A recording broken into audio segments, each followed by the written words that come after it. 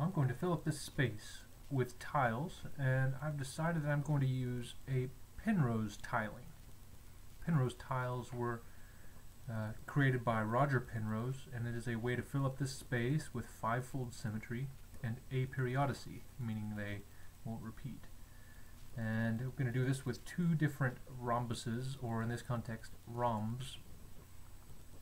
Fat one and a skinny one here. And they will completely fill up the space. The angles here, if you can read them, are 36, 72, 108, and 144. And the ratios conform to the golden ratio. Can't just put it together in any order though. We've got to match up the arrows here. If we don't match up the arrows, then the pattern will repeat before too long. Now I didn't mark the arrows on the tiles. I'm just going to do it in my head as I go. I just cut all these tiles with an ordinary wet saw.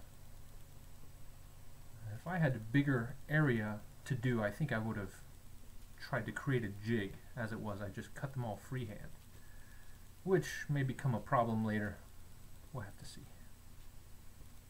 Anyway, so set up my workstation here. As you see, I just spread all of my stuff all over the place and then threw it at the floor. Here we go.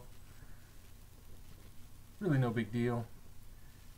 One at a time until you start get to the little tiny places. Oh, made a mistake there, but I don't recognize it till right there. Yeah, I had to redo it. And there it is. It's been grouted now.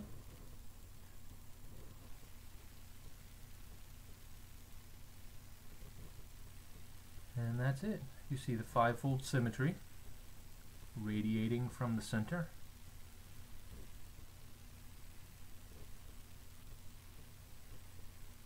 Your outlines aren't too bad.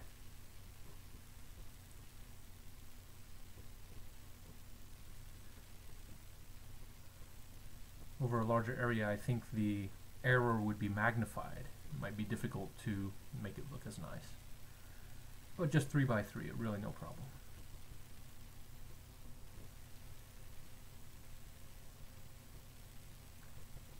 Alright. And there it is. Penrose tile.